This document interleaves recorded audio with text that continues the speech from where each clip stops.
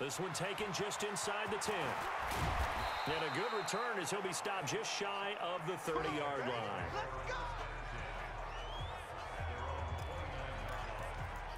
And now out comes Houston.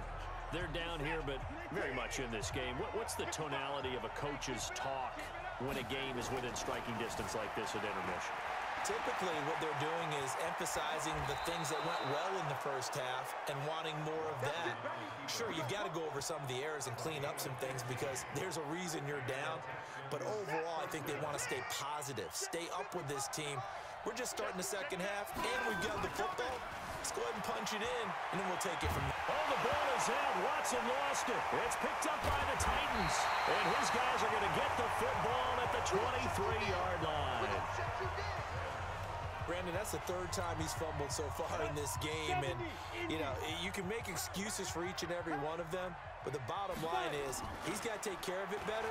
And now that he's shown a propensity for fumbling it, just think about what the defenders are trying to do. Yeah, well, guys hate one fumble, twos, oh, my goodness, three or more. Wow. Just doesn't make any sense, does it?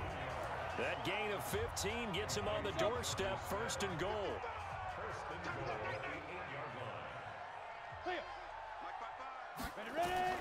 Edwards operating from the gun. The quick slant caught. That'll bring up second and goal after the gain of 5. I think a lot of people ask the same question all the time. Why do we see so many slants in the red zone? Well, the windows are tighter. Everything's more condensed. It has to be quicker, and you've got to deliver the ball on time. Your biggest worry, ball gets tipped in the air.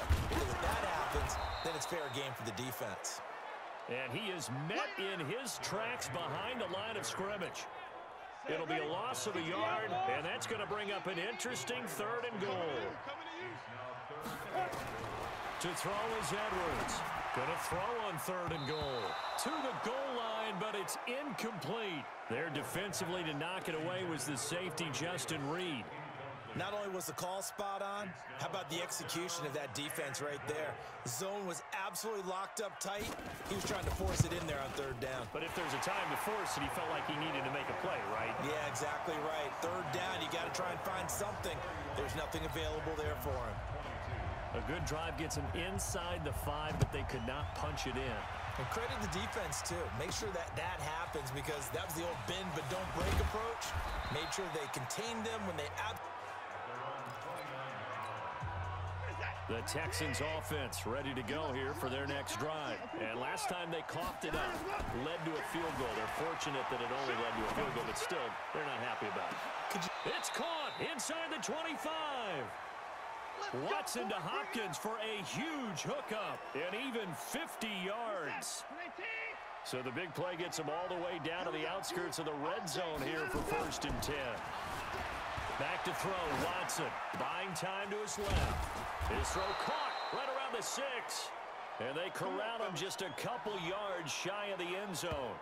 Texans passing game in rhythm right now, picking up another first.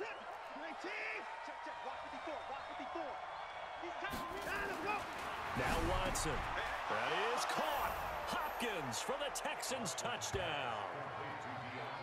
DeAndre Hopkins with his second TD of the game, his 6th on the year, as they have now chopped this lead down to 3. I know Paul Revere talked about by land or by sea, right? You know, 1 by land, 2 by sea. He didn't mention air because right now we're seeing a big-time performance, aren't we? That's 2 touchdowns so far in this game. Where'd you pull that one from? And, you know, every now and then I actually listened in history class. And you're just a scholar all the way around. You're reading all the time. I like that you fit that into the broadcast.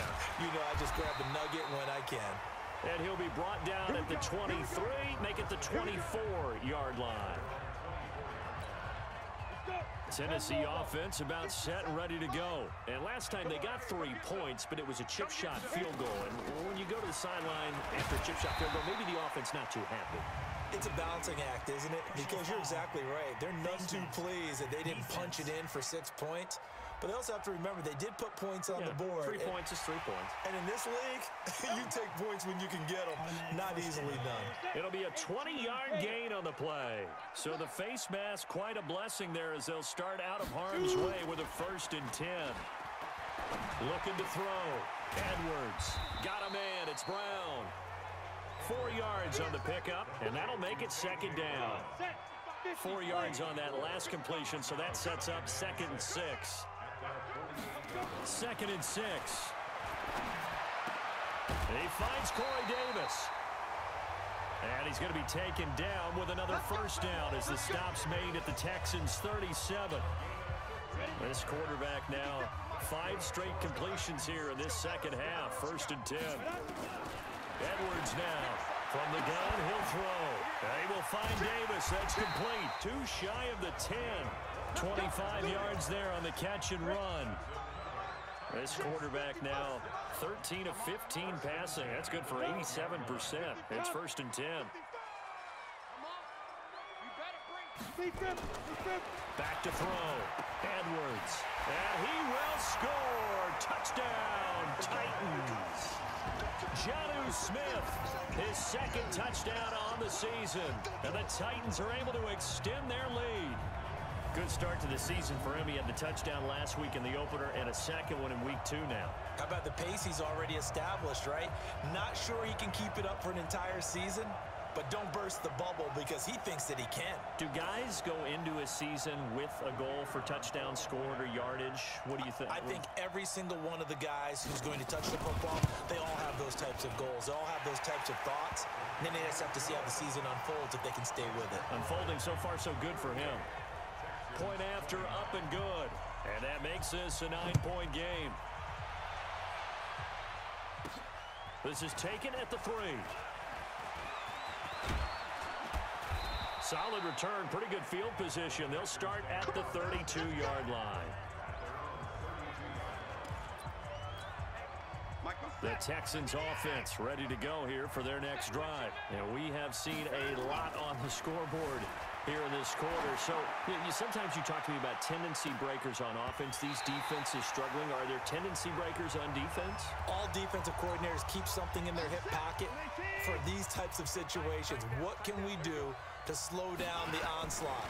But the biggest thing is make sure these guys encourage each other, pick themselves up, because right now it's been a really tough ball game trying to stop these offenses. Oh, it really has, especially as of late. Now a deep ball there on 2nd down, but it'll wind up incomplete. Big play coming up. Here's 3rd and 10. I would expect to see some pressure here. The pressure drops off as they'll look to throw.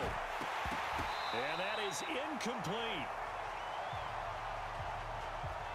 Partner, the way this offense has marched up and down the field during this game, it's almost a surprise to see an incomplete pass on 3rd down, isn't it? Yeah, they have had their foot on the gas all game long, but here finally stalling out.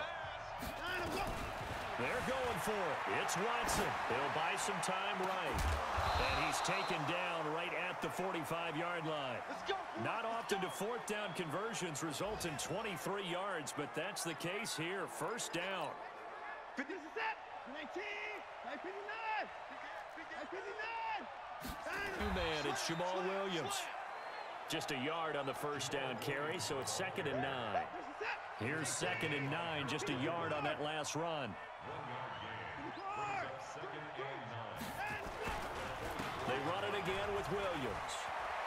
He's got a 1st down and more inside the 30. Oh, he's got a little daylight. Touchdown, Houston. Jamal Williams, his 1st touchdown of the new season, as they have now chopped this lead down to 3. And on that long run, maybe the defense caught napping a little bit. The concentration level may not have been there. I agree with you on that one, because those types of plays, when they result like that, they're almost like big bolts of lightning, aren't they? Whoosh, and off he goes.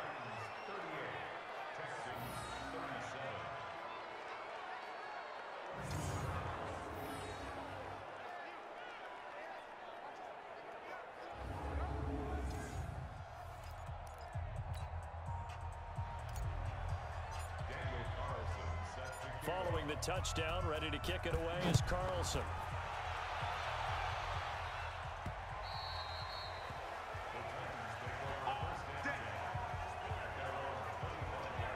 And here comes Tennessee as they get set to take the field. And for them, a touchdown their last go-around. Obviously, they'll be hoping to do that again. And when you start plotting for this drive, when you start thinking to yourself, okay, what are we going to do? You don't go away from what you did before because that worked, but you have to be prepared for wrinkles and counters because you know they'll make some adjustments. Great way to start the drive. 20 big ones and a first down. A big play to start him out. Has him at the 45 already. Here's Edwards, operating from the gun. And the throw left sideline here is caught, but they'll rule it incomplete. Couldn't keep his feet in. Second down. Well, those two have hooked up for a touchdown once already in this game. Unable to find the completion. Yeah, just go now. 15 line. 15 line. Watch the slant. Watch the slant. Now Edwards throwing again on 2nd and 10. It's caught. Smith. And he'll be brought down somewhat awkwardly here, and a late flag as well. I think this one's going to be a face mask. Officials so cognizant of that call nowadays, but that would look pretty easy. Yeah, you're right. They took out of their hands having to wonder whether it's a 5-yard or a 15-yard inadvertent or not. Now, it's a lot easier. You see it, you call it. The penalty moves him into the red zone here on 1st and 10. Looking to throw. Edwards. And it's caught. And into the end zone for a Tennessee touchdown. Dante Pettis with 2 touchdowns on the season, both in this game. And the Titans are able to extend their lead. In order to lead in a game, you're going to get plenty of contributors, but that's his 2nd touchdown catch of this game. He's one of the key guys in this one. And you better believe he'll be looking for the hat trick here as this one continues to go. The extra point splits the uprights, and the lead is up to 8. The drive there only spanning 3 plays, and it ends with a Tennessee score. This is fielded at the goal line. And he'll get it up past the 20 to the 22-yard line.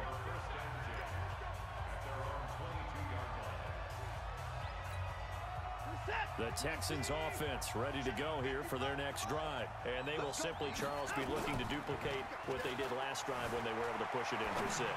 And they hope it'll be that easy. Thrown across his body, and it's intercepted. Picked by Kevin Byard. And they're going to set up shop at the 27-yard line.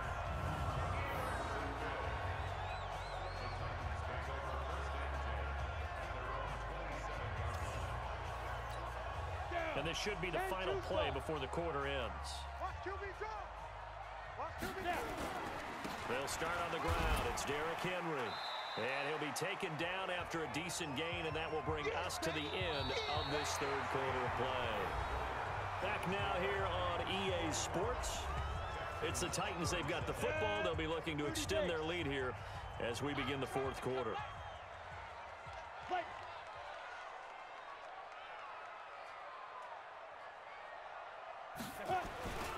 They'll run it again with Henry. And he's going to be brought down by the face mask. Here come the flags. This is going to get him a first down. Defense. Trailing in the 4th, this close of a game, that's a penalty you just can't afford. It's an absolute killer, and it's one that drives coaches and teammates insane. And now it's 1st and 10. A big mistake, especially when you factor in the personal foul yardage. Edwards from the gun, he'll throw.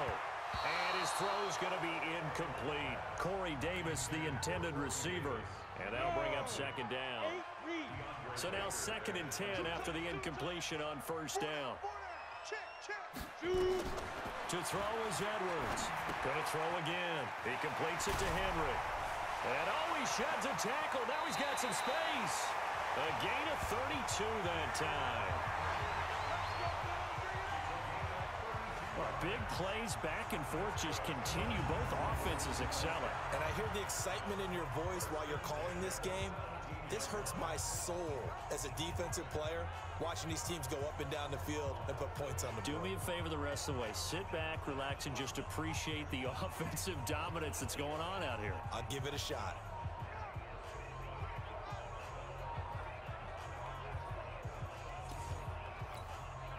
So the big play means just like that, they'll operate from the red zone now on first down. Edwards now operating from the gun. Completes it to Davis. 7 yards, the pickup on the pitch and catch. Another nice pickup through the air, and I think a lot of people might expect him to run the ball in this situation, Brandon, but with this lead, they're electing to throw the football. Swings, slants, quick outs, things that they consider safe. It's caught by Davis. And the stop will come inside the 5 at the 4. 7 yards on the pickup there, and now they've got it first and goal.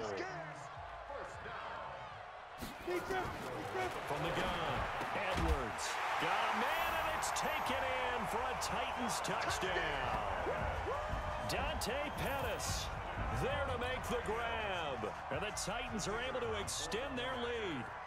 This offense certainly looking a lot more comfortable here at home. They lost last week in the opener on the road, but there's something about that home opener makes you feel more settled. Yeah, I wish we could quantify it, too, because you're playing the same game. The field's the same, size. We know all of that. But being at home, sometimes when you do things well, you get that extra push from your home fans, and it elevates your game. And in the driver's seat right now.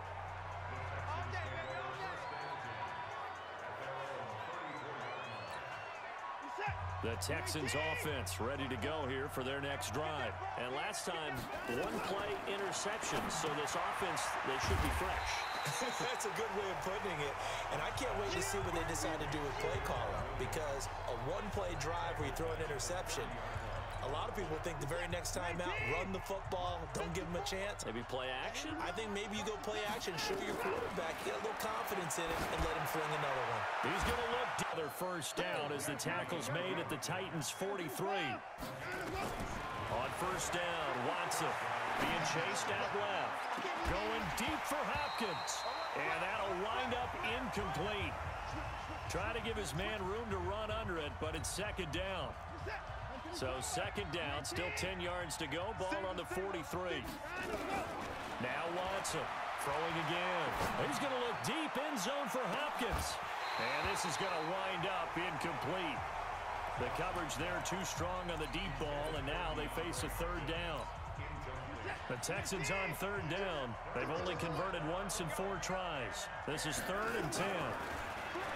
Now it's Watson. Rush coming, and he's taken down. Brandon, I think you understand the type of afternoon this offensive line is having. It is a long one for them. Long for you to spend it with me. Long for them trying to block those guys. They've given up a whole lot of sacks, and the speed and quickness of that defensive line is eating them alive. Dancing to his left. And this is incomplete. Bill O'Brien rolls the dice, but to no avail. And this defense will take over right near midfield at the 49-yard line. So they really needed points here in a 2-score game. Could not come away with anything there on 4th. And while we know they're a little bit discouraged here, they can't check out of this game. You and I have called a good number of games over the course of our career where we've seen these types of situations. Teams get the ball back, and that miracle does occur. So they can't let that dream go just yet. They have to get stout on defense here. Yeah, right now really hoping for a turnover. On second down, here's Henry. Call it a gain of 3, but not enough to move the sticks. It'll be 3rd and about a foot or 2. The offense on third down tonight, they've only converted once in 4 tries. They're looking at 3rd and a few inches.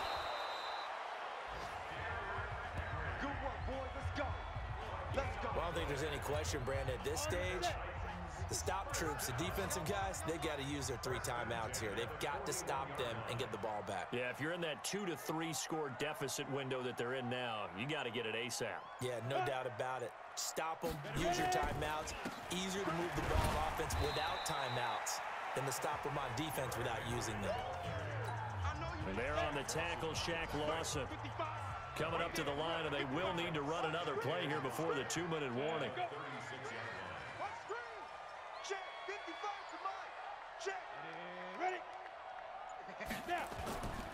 On second down, it's Henry. And he works it to the 30-yard line here, right at the 30. 2 minutes left to play in this football game here on. It's in possession of the football here as we get you reset. And no doubt what they're looking to do is just salt away the final couple of minutes and escape with a win. And now we'll see a timeout used on defense as they stop it right out of the break with 1:57 to go in the ballgame. The last run got a couple. Here's 2nd and 8. Derrick Henry. Another 2-yard gain there, but they'll need to do better this time. It's 3rd and 6. 7th play of the drive upcoming here on 3rd and 6. Here's Edwards. From the gun, he'll throw. The open man is Smith. And he'll take this into the end zone. Now, hold on here. We do have a flag down. So let's see what this is about. So retract the yardage and retract the touchdown. And retract the chunk play. Big strike there to get the touchdown. Now they've got to take it back and see if they've got another one still in their arsenal. And he'll lose yardage on the play back at the 37-yard line. Tough sledding. They lose a yard there on 3rd. Hey, a lot of points have been scored in this game against them, but tally that one on the side of the defense. Do you think maybe, possibly, it could be a little bit of a changer for... Oh, they get to the football. It's blocked. Now it's scooped up, and this is a live football. That game's gone final in Indianapolis. And the Colts have now swung back in front in that game. Jacoby Brissett, good game throwing the ball over 300 passing yards. So now a chance for points in the opposite direction after the blocked field goal. Nowhere to escape, and he goes down. Now the Texans will use one of their 2 remaining timeouts as they'll stop it with 17 seconds to go in the game. Well, they're in some hot water now. After that sack, it's 2nd and 21. Watson now to throw. He's going to let it fly. It's caught at the 10. The Clemson connection. Watson to Hopkins for a big one. 58 yards.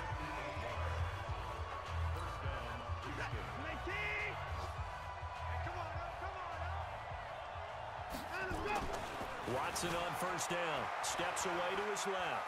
Now he'll pull it down. He'll get 8 on the scramble there. It'll be 2nd and a couple.